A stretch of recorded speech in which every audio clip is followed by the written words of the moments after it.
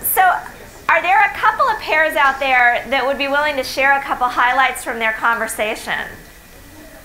Oh, come on. I've been up here for an hour. Somebody else can talk. All right.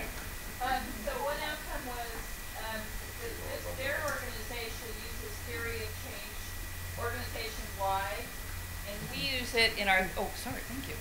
Sound. Yeah, and please tell us your name. My name is Marie Fox, and I'm from Peninsula Family Service.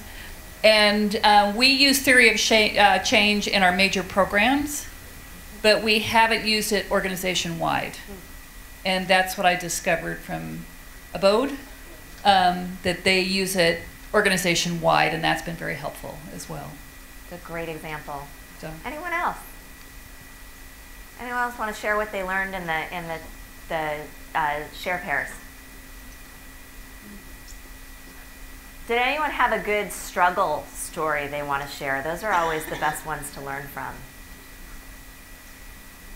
All right, I will share my own, just in the spirit of getting this rolling. The first time I ever did a logic model was in 2004. The thing looked like a subway map. It was like this big. We literally laminated them as placemats and handed them out. It had about 16 different colors on it. It had arrows going in every direction. About 4 years later, a writer contacted me. She was writing something called the Logic Model Guidebook. And she said, I would like to use your logic model as a case study.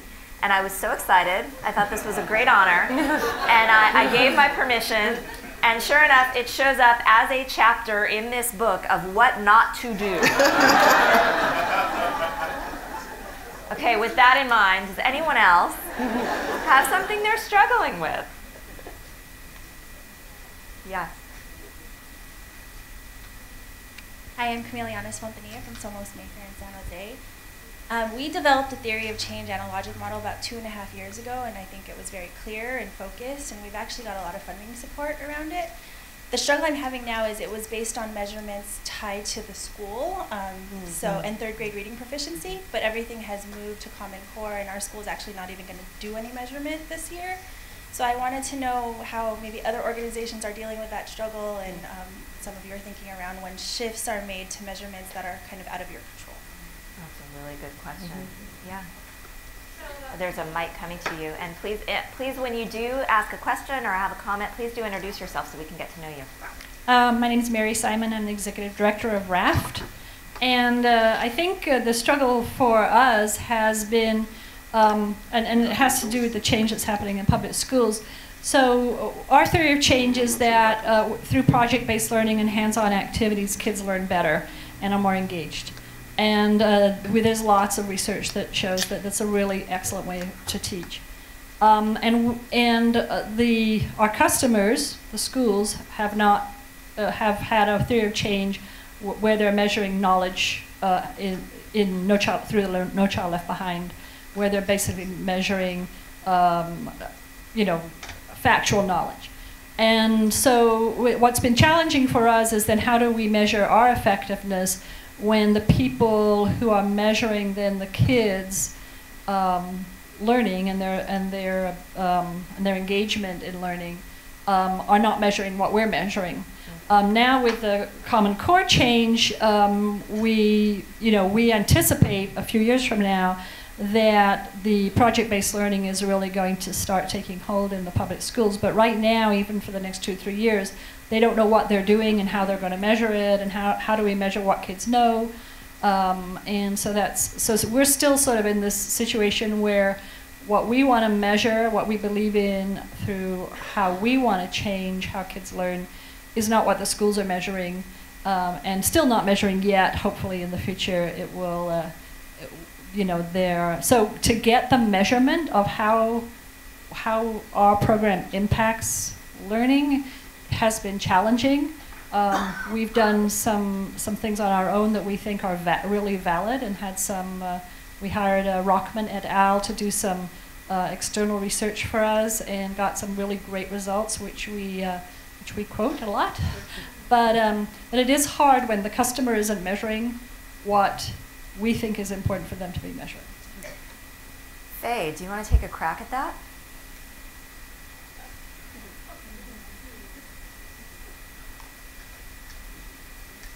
Well, I don't have a set answer to that. It is a key challenge. I mean, I think what's right about the approach and smart about what you both described is that you're drawing on secondary sources. And so where you can draw on secondary source and you don't have to, and it's well collected and easily accessible and relevant to the outcomes that you are seeking, that's great. You always want to, that's golden if you can find that. So that's, I guess, the first point. The second is that when you find that golden ticket, sometimes there are changes that are out of your control. And so how do you contend with that? I guess, you know, the pragmatically you can negotiate with them so that when they do put a new system in place, which you're probably doing already, that it reflects the kind of measures that both they and you are seeking, and that can be useful to both parties. So it may not help you in the short term, but 2 years from now, which is, you know, in a wink of an eye, really, it could be here. And so to make sure that you stay in touch with the planning around what they will be doing in not too distant of a future. And in the meantime, to be measuring all of the inputs and outputs and activities to make sure that you actually are delivering what you are saying you're delivering. You know, one of the big things that and what you hope to be delivering, one of the big areas that I'm always advocating for is an area that I call listening to our ultimate intended beneficiaries, the ultimate constituents for our work, the people who are supposed to benefit from the products and services we either provide or fund. And one thing you might look at is, are there proxies that you can gather that are about perceptions, so student perceptions of what they're receiving and the experience that they're having that is distinct from the outcomes that are learning outcomes that you were relying on the secondary source for. Because perceptual data can sometimes be leading indicators of change, and you get to hear directly from the students about how they're experiencing their learning environment, and that can tell you whether you are on track or not on track. And so anytime that you can think about, well, if I can't know the longer term indicator, but I can know a leading indicator, how might I get to that leading indicator? So that's, I don't know if that's a full answer. So I think we should go ahead and move into questions, and we're hoping there will be a lot of questions. We're hoping we'll be absolutely inundated with questions. So we're going to try to do this by segmenting the room a little bit. We'll start with this part of the room. If you have a question, please rise. Stand up. Stand up. Oh, come on. Everyone stand up at once if you have a question. If you have one, she's going to get all the airtime. Please go ahead. Manufo Anwai with Pacific Islander Community Partnership. And I don't know if it's a question. I think it's just more of an admission that I'm struggling overall with our organization, which is in its infancy stages, because we started out as a community effort and then morphed into gathering volunteers and then realizing that the program that we work and we thrive to promote is more specifically our community summer program, which is in its 4th year. And we have an all volunteer staff. And it's been crazy because all of us literally have 9-to-5 jobs outside of this summer program. And now we're like, can we get money here? Can we get money there? But just hearing about how we need to be more disciplined in programming and hoping that this program can be validated with solid funding because the community support is there. And it's been wonderful because, I mean, Congresswoman Jackie Spear came out and said, you're doing something right. Juvenile Justice said, you're doing something right because we've been referring our kids to you and they're not going back into the system. So I guess my question is that we're hungry for help. And I know there's a lot of help in this room. And so I would just love to tap into those resources because we've got a lot of brain trust at the table with our volunteers. And I have to say, I'm proud to say that we have 100% volunteer support. And being in PTA and public education for over 20 years, I've never seen this. So I'm asking that. I don't know if that's an ask I can get today, but I'm putting myself out there because I'm just amazed by the stories that I'm hearing at the table. And more specifically, Tess, with regards to what you can do or not do and be effective programming, that's interesting to me because you see a lot of summer programs, you don't see them offering it to the older age group. So that's been our struggle because we do offer our summer program to high school students, but the struggle has been to maintain them and keep them engaged in programs that interest them. The other thing I would like to put out, I'm sorry, I don't want to take too much time, I know there's a lot of questions here, is that our program started out Pacific Islander inspired, and it drew 100% Pacific Islanders at first. Last year we saw an influx of 30% non-Islander population throughout the San Francisco Bay Area, and even people who have flown in from Utah and Southern California and Arizona who wanted to take part of this program.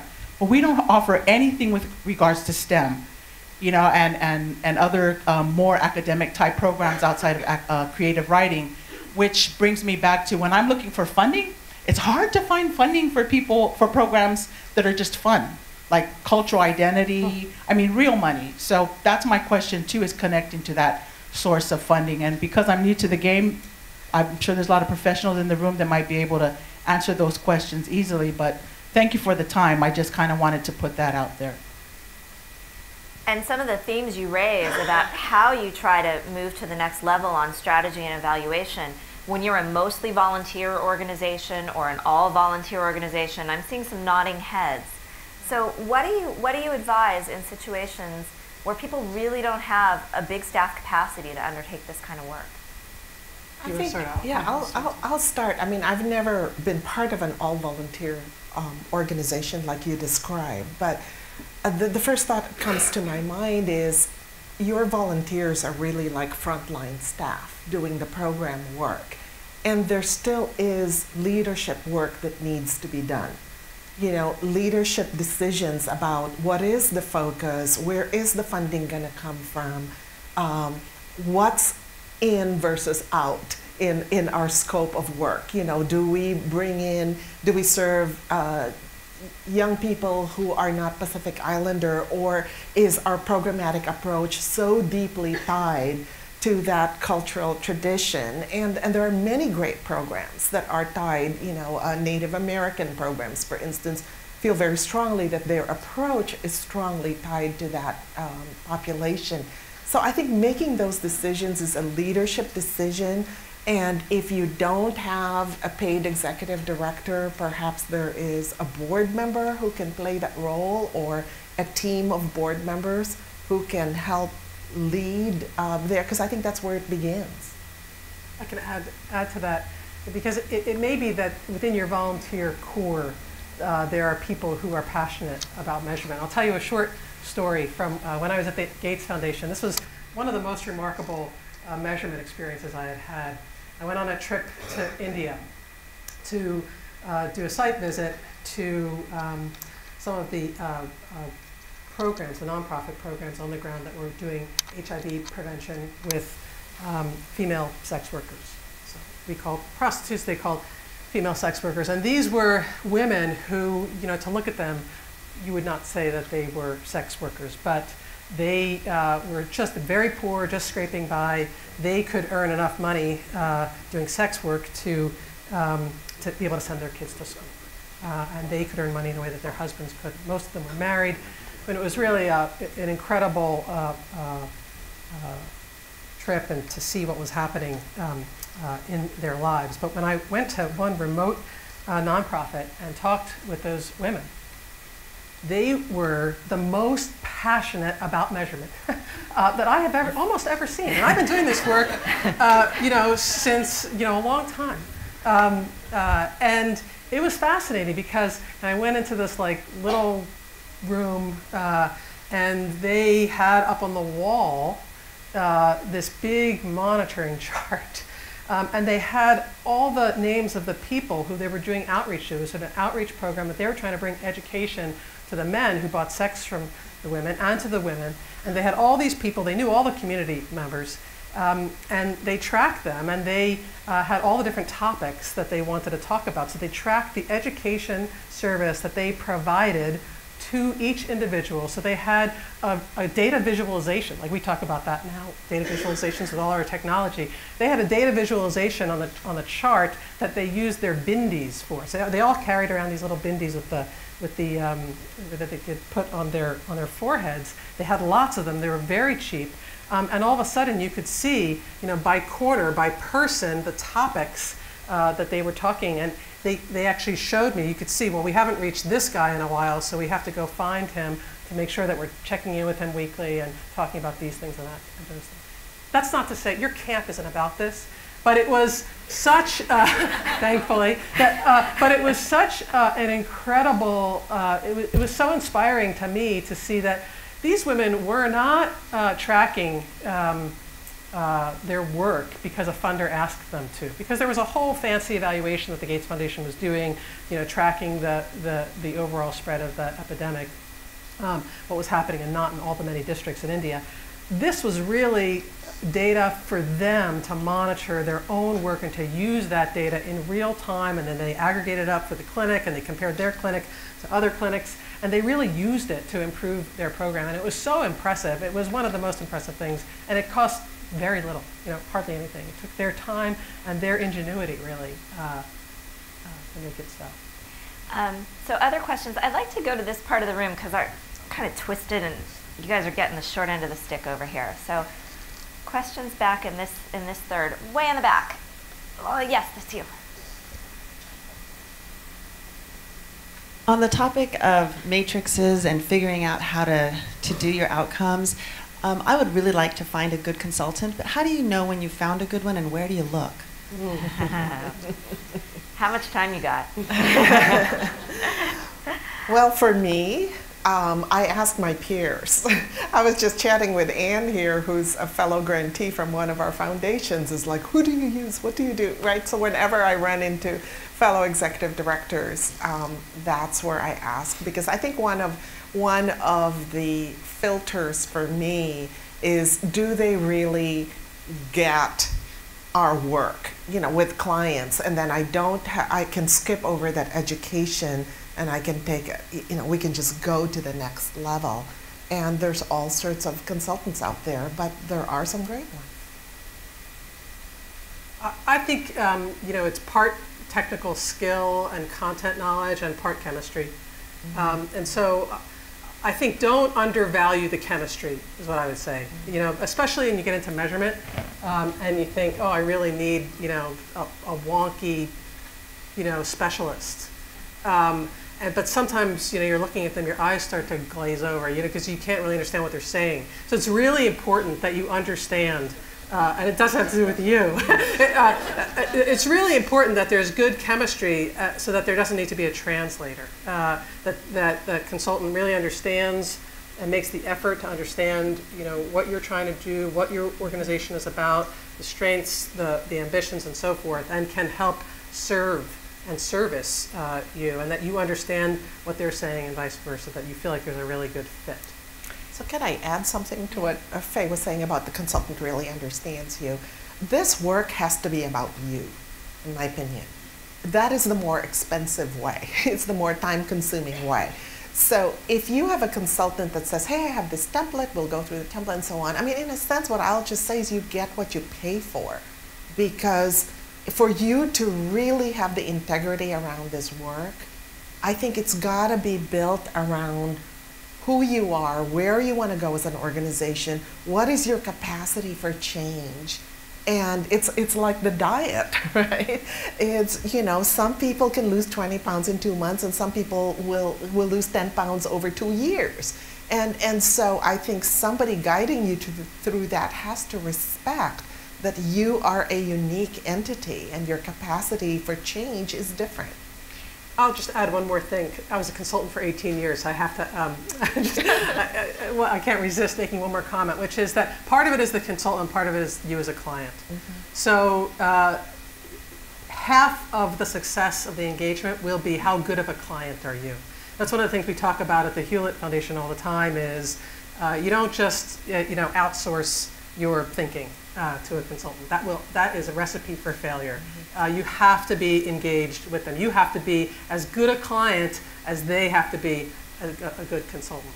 One of my best clients I ever had was Alexa, because every time when she was at Schwab, I remember I'd write her a note, and in an instant she wrote back. She was the most engaged client. And that is really important because you get the most out of your consultants. They're the most motivated to help you, and you're really driving it. rather than the other way around. Yeah, and there's just sort of two more quick things, because this is, I do a lot of grants to nonprofits that hire consultants. We've done a lot of research on this at the Packard Foundation. It's all available on our wiki site, which is packard-foundation-oewikispaces.com. You can come to me after and I'll give you that. But the two greatest predictors of the success of any capacity building project are organizational readiness and consultant fit. And for those of you who are looking for really concrete tools to help you through the process of finding a good consultant, there's a new website called impactrising.org. It has things like sample RFPs, questions you can ask a consultant during an interview process, all those kinds of tools that you might need to actually guide you through the process of hiring, a consultant and client bill of rights, these kinds of things. And it was developed by a number of consultants and foundations and nonprofits together. So that's one that you might want to look at for some concrete resources. So other questions? Yeah, in the yellow.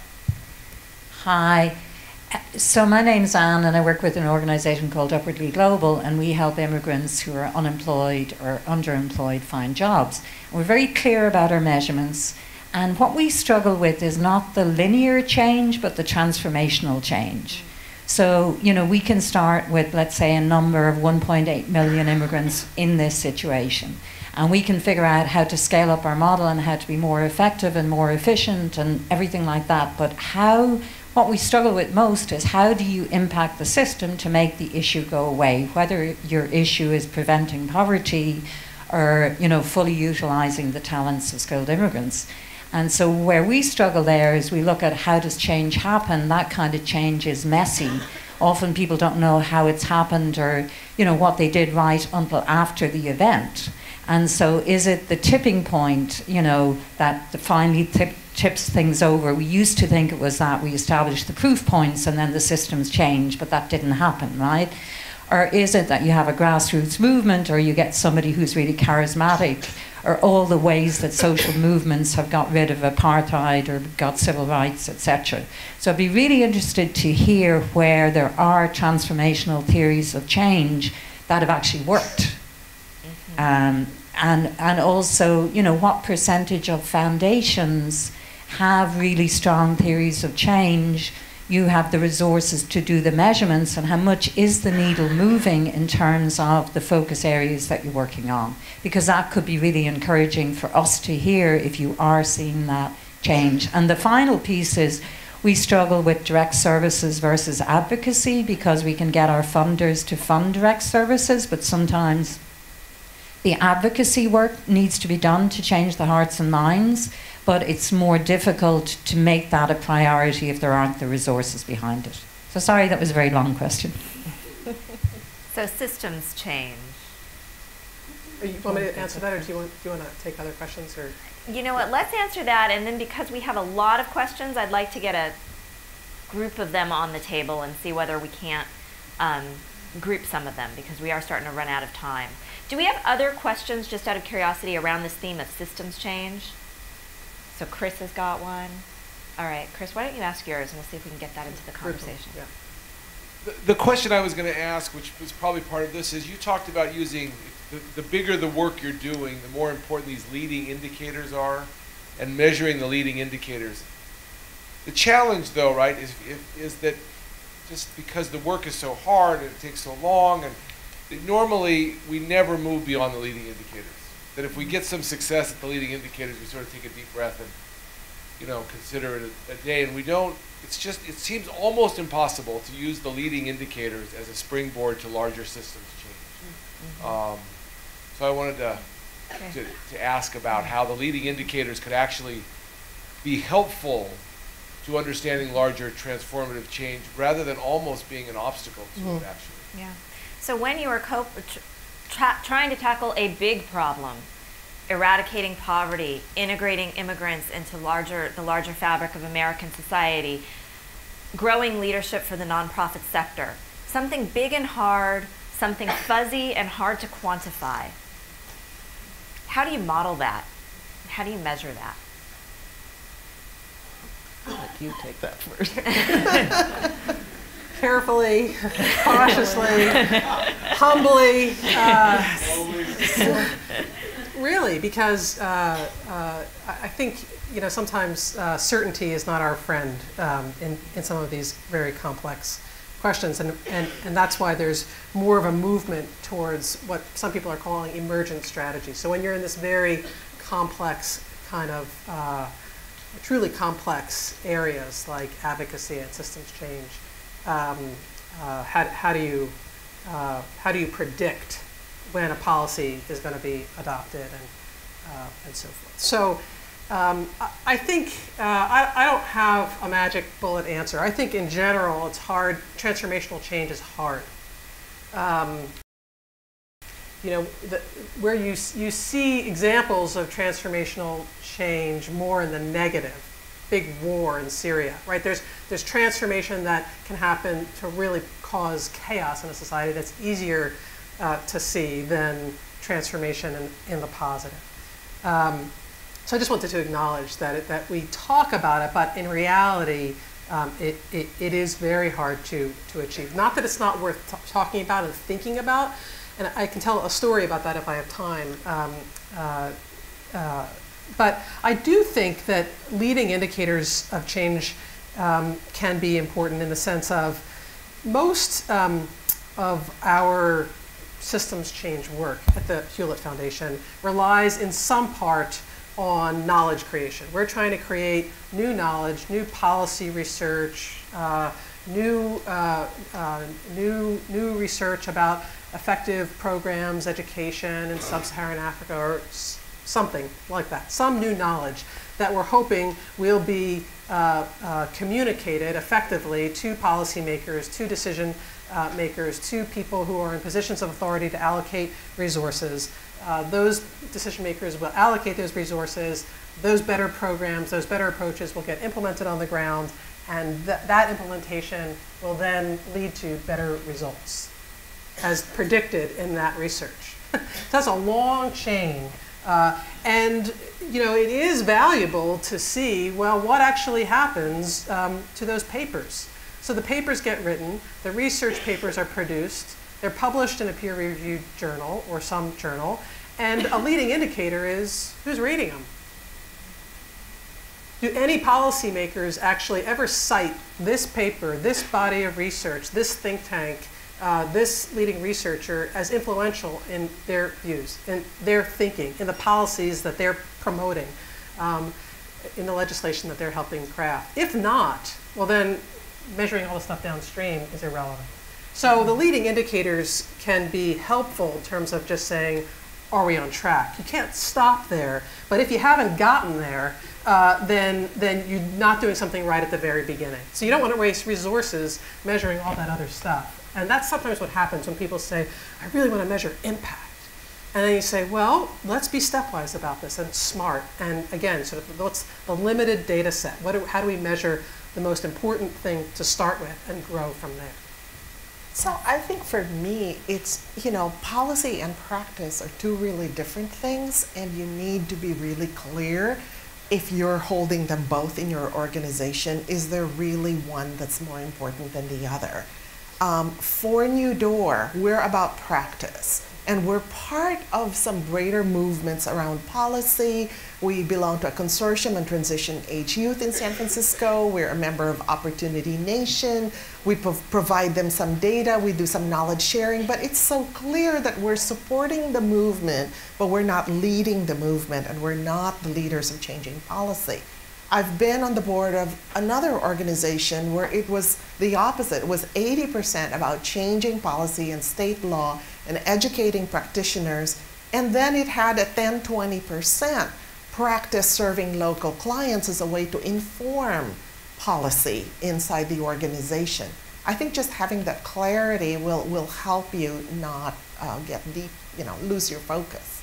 So I'm seeing a lot of questions, a lot of hands going up, which is great. We have limited time. So what I'd like to do is, if you have a question, please do stand up.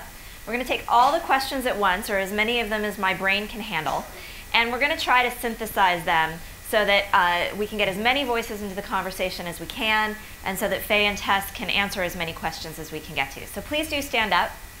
Please introduce yourself, ask your question in as pithy a form as you can, and then we'll try to get to them all. Hi, I'm Allison Brunner. I'm the CEO of the Law Foundation of Silicon Valley, the largest provider of legal services in Silicon Valley. And my question dovetails on this, but more from kind of the operational standpoint, which is, I really appreciate the discussion about leading indicators, but at what point can a nonprofit claim outcomes on this continuum? You know, like I sort of see what you're saying about the steps, but where do funders allow us to claim where we're not over-claiming? And I think my organization, maybe because we're lawyers, we struggle with under-claiming, and also because of the complexity of our services. So I would love to have your comments on that. Great. When can you take credit? My question actually is similar in some ways. I'm Catherine Hansen from A-Learn, and we serve underserved youth, mostly low-income Latinos in Silicon Valley, putting them on the college path through math and college readiness programs. So we have a short-term problem and a long-term problem. The short-term problem, leading indicators are easy. You know, do you retain kids over a 6-week summer program? Do they pass the course? Did their skill level build? Those are really easy to do. The longer term, but it goes all the way through, we serve 6th through 9th grade. So we have the tracking. If we want to see them go to college, we have all of the interim tracking things. And one of the, as soon as we pare down the number of things we track, we get requests from donors to track more or different or more of this. So we struggle, frankly, with keeping the number of indicators to a reasonable measure. Okay. Hi, my name is Melissa Johns. I'm Executive Director of Breakthrough Silicon Valley, and we're an academic and college readiness program to put underserved youth on the path to four-year universities and help train future educators. I can dovetail on Catherine's question because I also want to know from the funders in the room, including on stage, you get those requests for other things to maybe track once you maybe pare down your indicators, or I heard you say that it's really important to think about what tells you whether your work is working and what makes sense to you. But more recently, I'd say in the last year, more so than I've had before, in grant proposals, I'm actually being given indicators for the field that I'm in, the educational access and college access field, and being told that these are the common indicators that the funders have, a funder, let's just say, has decided help them commonly measure the impact of their investments in an area or in the nation or in the world. And so it's hard to know sometimes, well, do you keep fidelity to the indicators you've decided work for you, or does that make sense? If Catherine and I are applying to all the same folks and there's common interest in funding organizations that seem to be working in the way they want us to work and creating the impact they'd like to see, does it make sense that we're moving toward having more common indicators in a field, and therefore when we go to find the data that we need, it's more readily available because the funders have helped us get to a place with Common Core and everything else that the data's there. So I'm wondering about that and common indicators in a field. Okay. Cool. Great, thank you. We've got one more in the back. Now we're going to move over here. Hi, my name is Sierra Jenkins, and I just started with Innovate Public Schools last week, so this has been great for me. And so I was very interested to hear from you, and you're starting from scratch. Our organization was founded maybe a year and a half ago. Most of our staff joined in the last 6 months. We're having our first team retreat in March. So we have an opportunity to do things right from the start, hopefully. And so where should we be focusing our time and energy, and how should we be involving everyone on the team in that work? How to get started. One more here in the back. Hi, I'm Kat Burns. I'm the Executive Director of the San Francisco Bay Bird Observatory. So we're an environmental organization focused on bird and habitat conservation. And my question is, so we're going through a process right now of identifying metrics of success. We don't have a theory of change. Hopefully we're working towards that now. But when we think about our metrics of success, sometimes it's really obvious how to quantify something, if it's a financial metric or something that's really numeric. But where I struggle is that when I think about our organization and what gets me excited, and you know, what I think is should be part of our success story is relationships. And you know, how we are building relationships within our community, how our partners feel about the work that we're doing and whether or not they're using it. And I'm just interested in your perspective on how you quantify those difficult things that are not necessarily so quantifiable. Really good question. Thank you for bringing it up. Hi, and I'm Celica Rodriguez, also with Somos Mayfair. I have a question about measurements. And just how do you strike the balance between not being so ambitious in your measurement goals, while also setting measurement goals that are really pushing the organization and forcing us to be more strategic? So just how do you find that balance? I'm Rajiv Khanna. I'm the Learning and Evaluation Manager at International Development Exchange. We are a San Francisco-based international social justice grant maker. And we just released the second version of our theory of change. And what I'm interested in learning is how can we complete the evaluation loop to use the theory of change as a learning tool within our organization. So quite often we get wrapped up in the means of evaluation and the models and the matrices and so forth, but we don't often finish the loop, you know, and try to change our own internal systems and processes and so forth. So I'm interested in learning a little bit more about that. Okay, how do you make it a real learning tool? Good morning. I'm Marie Bernard, Director at Sunnyvale Community Services. We're a very basic safety net agency for about 45 years. We're also part of the Step Up Silicon Valley experiment to try to see how we can move 1,000 people out of poverty, help them move themselves out of poverty. And there's about 15, 16 agencies. And we're trying to collect data. And it's a real challenge because we have different capacities, different programs. But the early indicators are that in Silicon Valley, it's getting worse faster for the poor. And that as soon as we make some progress, or the families make progress, they're slipping back because the cost of living is going so fast above what they can afford. So it's been an experiment, and one of the issues is to have our funders and our agencies know that this pilot is, you know, there's 15, 16 different views of what we're doing, but we know that we can't each do it ourselves. So this is the grand Silicon Valley experiment. How can we get some funders to help us perhaps shape it, either individually in the agencies or together, and be a risk taker with us, but also kind of accelerate, because none of us hired more staff in order to do this measurement. So we want to do it. We believe that the families need some assistance to move themselves out of poverty, but the marker keeps moving for them as the economic divide keeps getting exaggerated, especially here. So those are great questions. I'm going to try to group them and apologize in advance to folks if I oversimplify things. I see one set of questions around measurement and what's in and what's out and what's enough.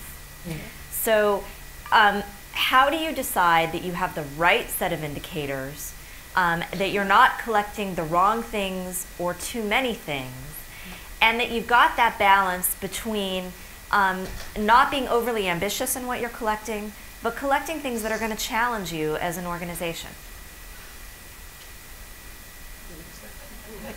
Doesn't matter. Well, they're so great questions. So I'm not going to do justice to them. So let me just apologize for now. I would say one of the little sayings we have in our shop at the Hewlett Foundation is purpose first. So when you're thinking about measurement, think about purpose. Why are you measuring? What are you going to do with the information when it comes back to you? Do you have plans to sit with it and look at it, reflect upon it, use it? Are you prepared to do something differently if you have some surprises, some disappointments, some areas of great pride and areas where you're doing less well? Can you imagine doing something differently? So somebody back there talked about they don't have a theory of change yet, but they have success metrics. And I would just suggest that's the wrong starting point. It's not going to be the most constructive starting point. That the better starting point is to articulate your theory of change. How do you think change is going to happen? What are we doing to advance progress towards that change? What's the information I'd like to have that will help me knowing whether we're achieving that change? So purpose first. Really think about how am I going to use the information. There were some really good questions about, is it really? Here I am. I'm encouraging you to have this be about you, just as Tess suggested. And at the same time, we know that evaluation and measurement systems are strongest when there is something to compare to. So that's why the controlled trials everybody thinks of as the gold standard, because there's randomized efforts and there's controls. There's a point of comparison. You don't have to do that. I would encourage you not to, for reasons we can talk about at the break, but because that takes a lot of social science skill, and you guys are in the social service business for the most part. But I do think having some points of comparison can be helpful. So to the extent that that an organization on this side, somebody asked about, does the funder, should we be using common indicators? And I would say maybe. I mean, to the extent that you are pursuing some similar goals in not exactly cookie cutter ways, because you're each serving somewhat different groups, which is right, but that you're trying to achieve some similar goals. If the funder has some sense that actually these indicators, based on research, we know would be good proxies to know whether you're making this progress, and we'd like it if all the grantees in this portfolio could measure this in the same way. We'll bring you together to be a kind of a learning cohort so that you can learn from one another. So a lot of it is how is it done? If you can actually measure things in a common way and say, just like what you were saying you do with your individual folks working with young people, if some program is doing really well against a certain set of indicators and another program doing less well, or one program is doing really well with girls, another program is doing really well with boys, if you put them together to say, we're measuring the same stuff, what are you doing, and how can we learn and benefit from one another? So common indicators, some points of comparison, you always want to have that in evaluation, whether it's a comparison to baseline, or a comparison to some industry benchmark, or a comparison to what the research says your indicator should be at this point, or a comparison to a similar program. That's kind of golden, because then it's an opportunity to challenge your own assumptions about, we thought our kids would be here by now, they're not here by now, why not? What are you doing, what are we doing, and how might we improve? So I think this idea of what's in, what's out, what's enough, right? You said purpose. Well, the purpose of the data is to inform the work.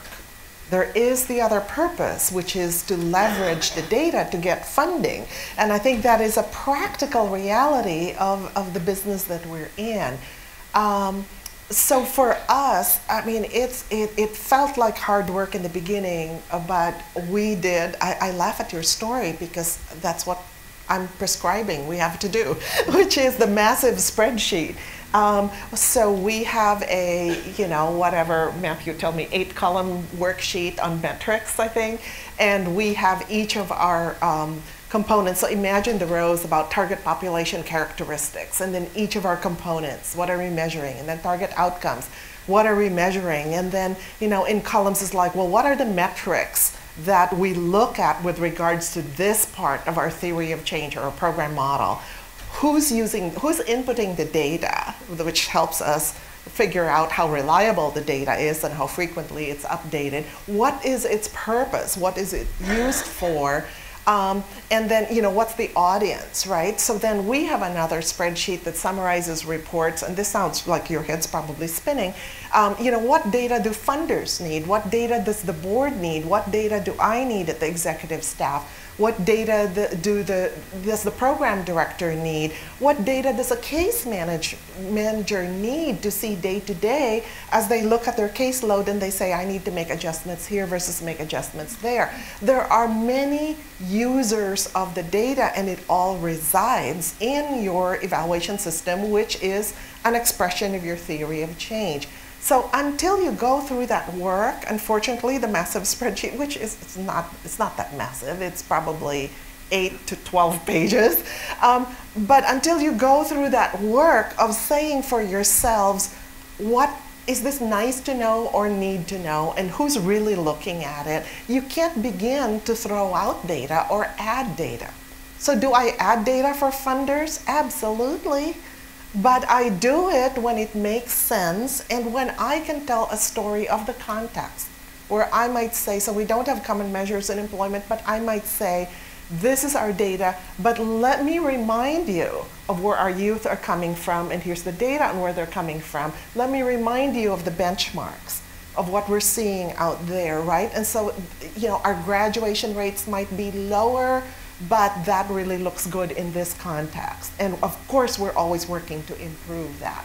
So I think that's how you do the in, out, enough, and you constantly test yourselves. I mean, our corporate dashboard has been using the same format for maybe 5 years now, and yesterday I was still having a conversation between my development director and my COO about changing a piece of data in there, but the discipline that's developing in us is, okay, if we put this in the report, what do we take out, right?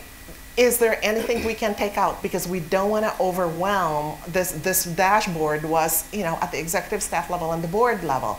And so you don't want to throw too many data indicators at that level and drown them. And then we also reflected on, but when we presented this to the board, even if some of those board members have been there for 8 years or more, what were the questions? What are the questions we keep getting asked every year? So we're not really answering that question very well in the data. So how do we add new data or present the data differently?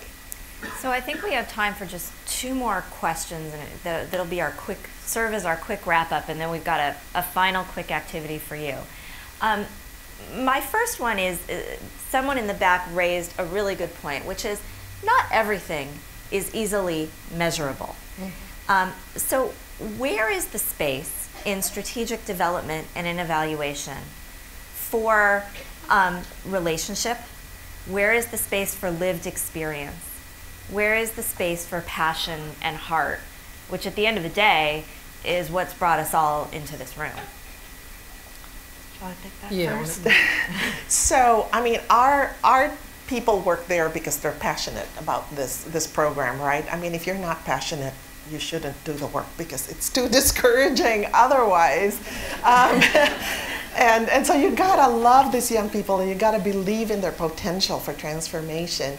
And we have it as our core values that individualization is one of our secret sauce ingredients. You know, we believe that each of the young people we serve has a unique potential, a unique capacity for transformation that may occur at a different rate. So how do we do that? Well, one of our program components is individualized case management, and we make decisions about what is the minimum dosage, not necessarily the maximum. We think it's 2 to 3 hours a week. And we also believe that our case ratio should be lower. So industry standard, what is it? Is it 15 to 1? Is it, you know, and we make a choice. It's 8 to 1, which is really lavish and expensive. But we think that for the population we serve, we do that, and would rather rationalize that to our funders than to, you know, disagree with our own theory of change. So we do measure that, and we do hold the staff accountable for, are they spending that time? And we define that relationship time or case management time in the 4 things that are meaningful to us. So it's not, I spent 3 hours and hanging out talking about coffee, but it falls into several categories: identifying job goals or helping with job search, identifying career goals, supporting with basic services like finding stable housing or complying with parole requirements or whatever. You know, you make your own categories so you can see where is our staff spending their time, and how does that connect, even if it's qualitative, how does it connect to the ultimate outcome? Because then you might change the recipe based on, you know, whether more youth are graduating if you increase the dosage on supporting them finding a next job. Okay. Yeah, I think the question about quantifying results is a good one, and particularly about relationships.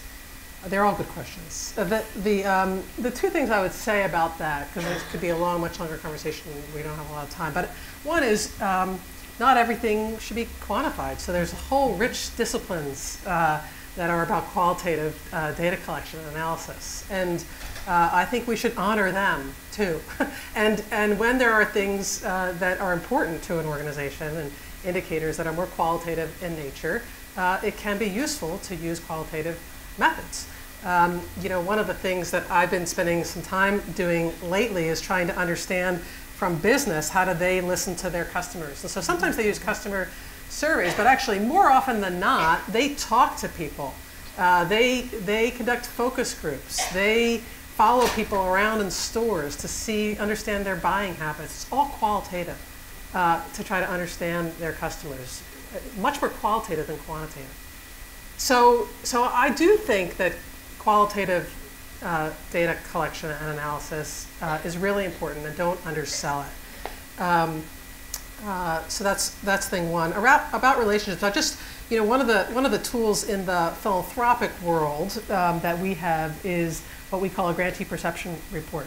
It's a survey that's conducted by one of our infrastructure organizations called the Center for Effective Philanthropy, and foundations can engage the Center for Effective Philanthropy in conducting a GPR, grantee perception report. And there's a set of questions in that GPR, in that grantee perception survey, that are about relationships, and they're quantified. So they're questions like, how comfortable are you approaching a funder if a problem arises in your grant?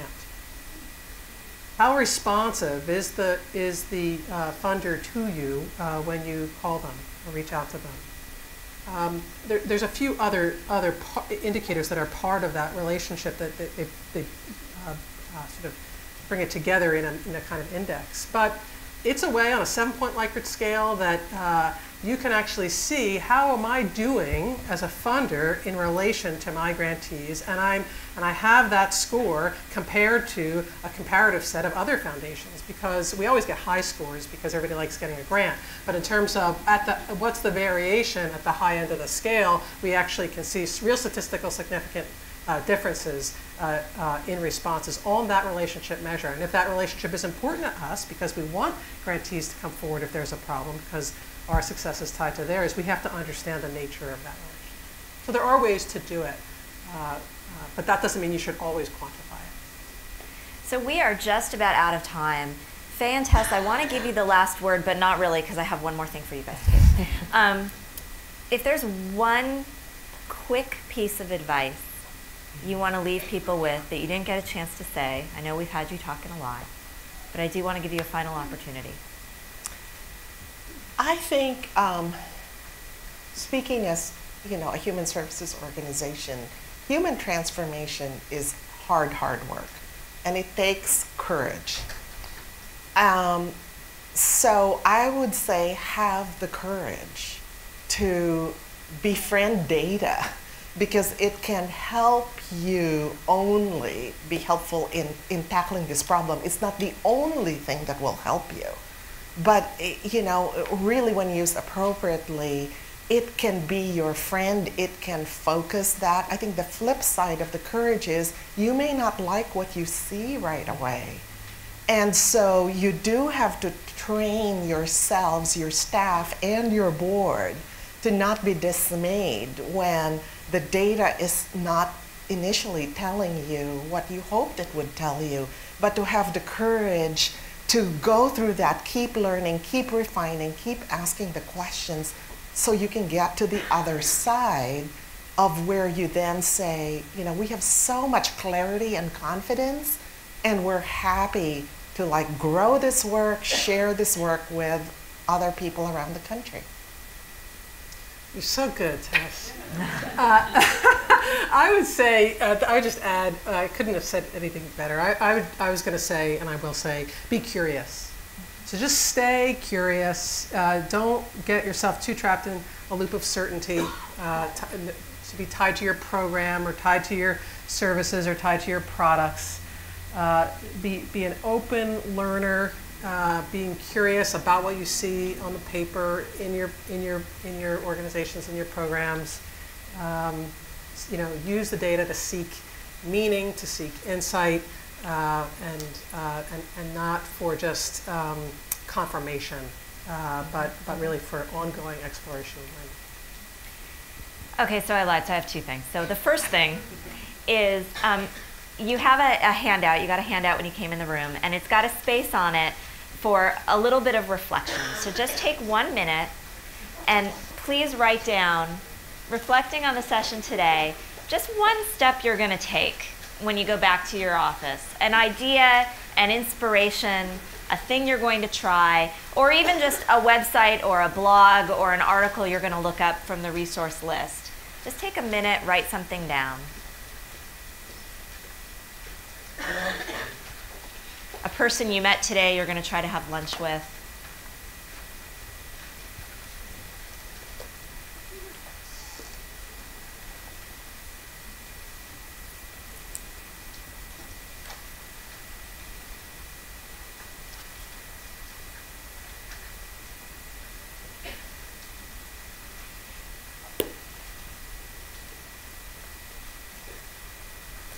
And then the other thing we wanted to do before we let you go is we did not want to have you email a SurveyMonkey or do a SurveyMonkey back to us. We want to survey you right now using the polling technology.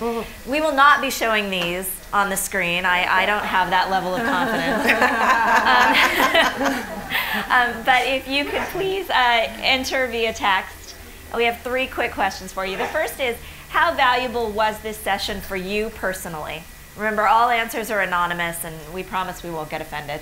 So the answers are very valuable, somewhat valuable, or you know what, this just was not a great use of my time.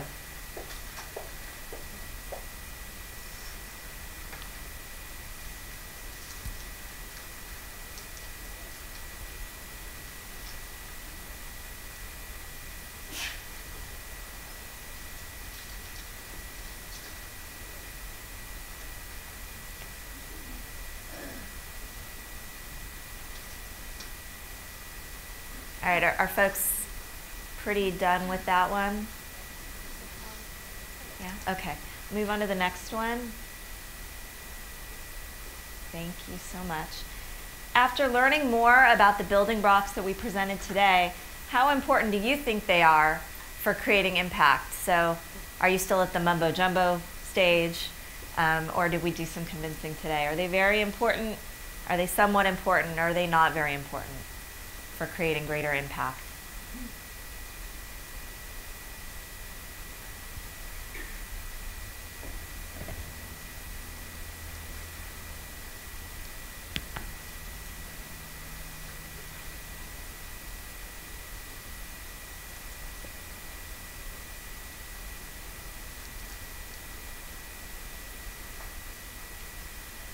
Okay, and our final question, just an overall rating. What grade would you give us? Excellent, good, okay, or poor? And once you are done voting, we really want to thank you for the time. We know it's a big commitment to take an entire morning. We really appreciate your coming out. And I really want to thank Fay and Tess for sharing your time and your stories. You two were excellent. Really appreciate it.